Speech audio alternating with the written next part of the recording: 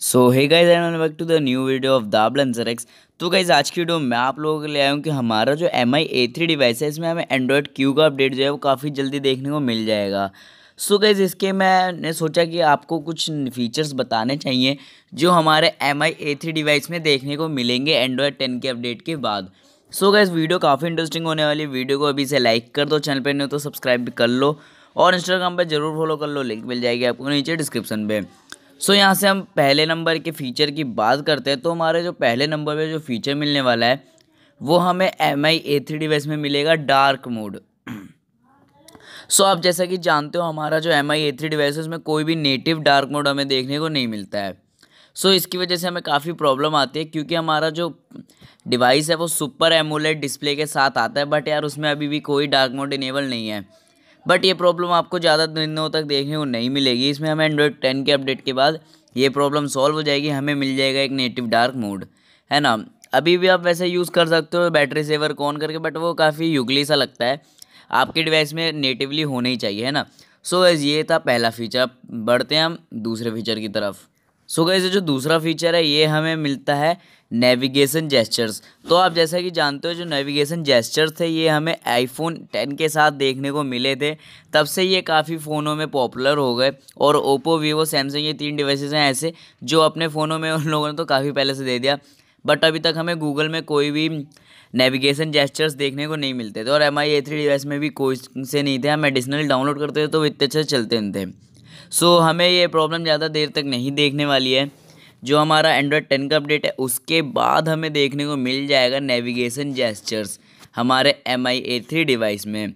सो ये भी मुझे काफ़ी इंटरेस्टिंग चीज़ लगी इसलिए मैंने आपके साथ शेयर कर दिया। तो बढ़ते हैं यहाँ पे नेक्स्ट फीचर के पास। सो गाइज यहाँ से जो नेक्स्ट फीचर है ये है हमारा प्राइवेसी के ऊपर। सो गाइज जैसा कि आप सब जानते हो हमारा ये जो एंड्रॉयड डिवाइसेस हैं ये हमारे डाटा को लीक करते हैं।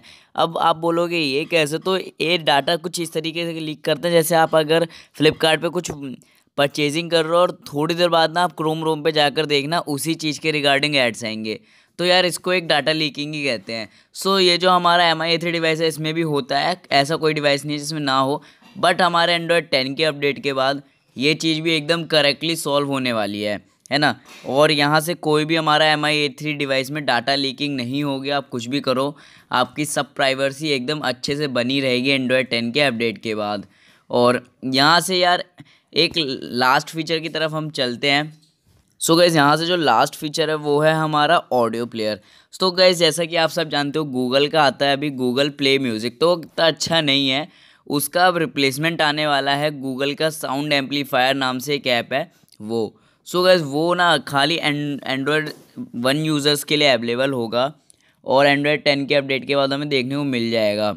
उसके आप उसमें ना इतने अच्छे से अपने सॉन्ग्स को रिप्ले विप्ले सब कर सकते होगे कि जैसा कि आप अभी कर ही नहीं पाते हो, है ना। सो गैस ये भी मुझे काफ़ी अच्छा फीचर लगा इसलिए मैंने आपको शेयर कर दिया। सो गैस यही थे कुछ इंटरेस्टिंग फीचर्स जो मुझे आपको बताने थे और एंड्रॉयड 10 के अपडेट के बाद ये आपको देखने को मिल जाएंगे। वैसे आपको बहुत सा फीचर्स देखने को मिलेंगे अपने MI A3 डिवाइस में, बट ये 4 फीचर्स मुझे ऐसे लगे जो आपको आपके साथ शेयर करने चाहिए थे तो मैंने कर दिए। सो गैस आज की वीडियो में बस इतना ही था। वीडियो अच्छी लगे तो लाइक करना, चैनल पर नहीं हो तो सब्सक्राइब भी कर लो और इंस्टाग्राम पे जरूर फॉलो कर लेना, लिंक मिल जाएगी आपको नीचे डिस्क्रिप्शन पे। तो आज की वीडियो में बस इतना, मिलते हैं आपसे नेक्स्ट वीडियो में।